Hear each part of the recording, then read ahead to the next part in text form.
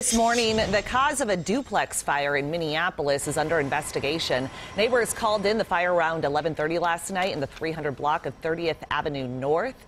The fire quickly spread to the second floor. It took firefighters at least 45 minutes to put it out. No one was inside when it started, but two firefighters were injured. One was hospitalized for a cardiac-related issue. The other had insulation fall on his head and was checked out at the scene. 3 weeks after a bicyclist was hit and left to die, police in St. Paul have a mother and son in custody. Over the weekend, police arrested 47-year-old Abby Rose Hegner and 48-year-old Dustin Joel Hegner-Royce.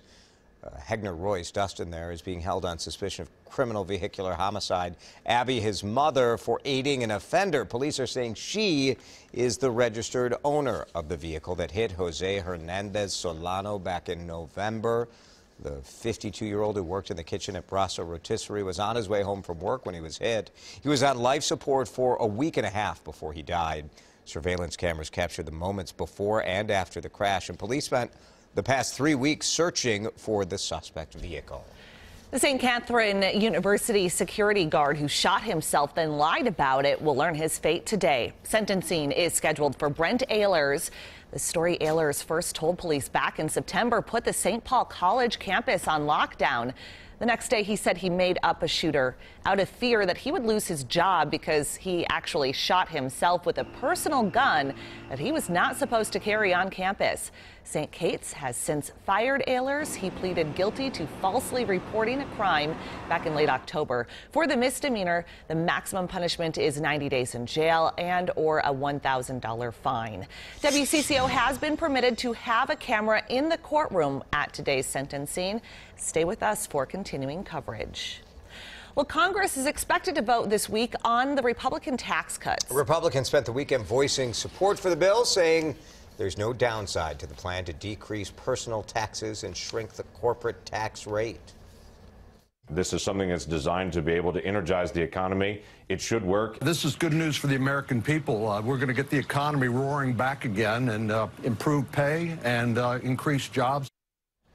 Democrats and independents, like Vermont's Bernie Sanders, point out that the tax breaks that benefit the middle class will expire in 2025. Because the benefits for the middle class are temporary, while the corporate benefits are permanent. At the end of the decade, over half of the middle class will be paying more in taxes. This is about hardworking families that are going to see, starting in February, tax cuts. The House is expected to vote on this bill first, followed by the Senate. Republicans are likely to have enough votes to pass that measure. The bill could be on the president's desk by the end of the year. Officials at the nation's busiest airport say power has been fully restored. According to Georgia Power, a fire in an underground electrical facility caused an outage that essentially shut down Hartsfield-Jackson Atlanta International Airport. It grounded more than 1,000 flights, and travelers may run into delays today as a result. Now, because of the outage, something rare happened at Chick-fil-A.